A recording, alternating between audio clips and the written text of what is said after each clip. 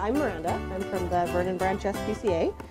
This is Misha. She is a 8.5-year-old female shepherd.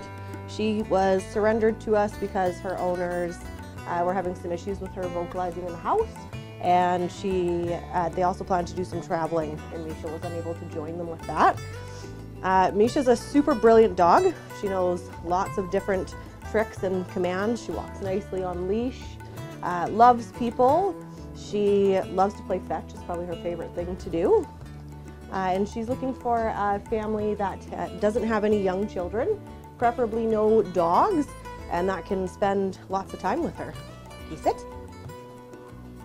This is Phil. He's a 5-year-old male gray and white tabby. Came into our branch as a stray. He did have quite a few medical issues when he came in, and we had to treat those. He's now ready to go into his new home. However, he'll have to be on urinary food for the remainder of his life. Super friendly, super easygoing. He loves people, he loves cats, he loves to play. He's a pretty awesome guy.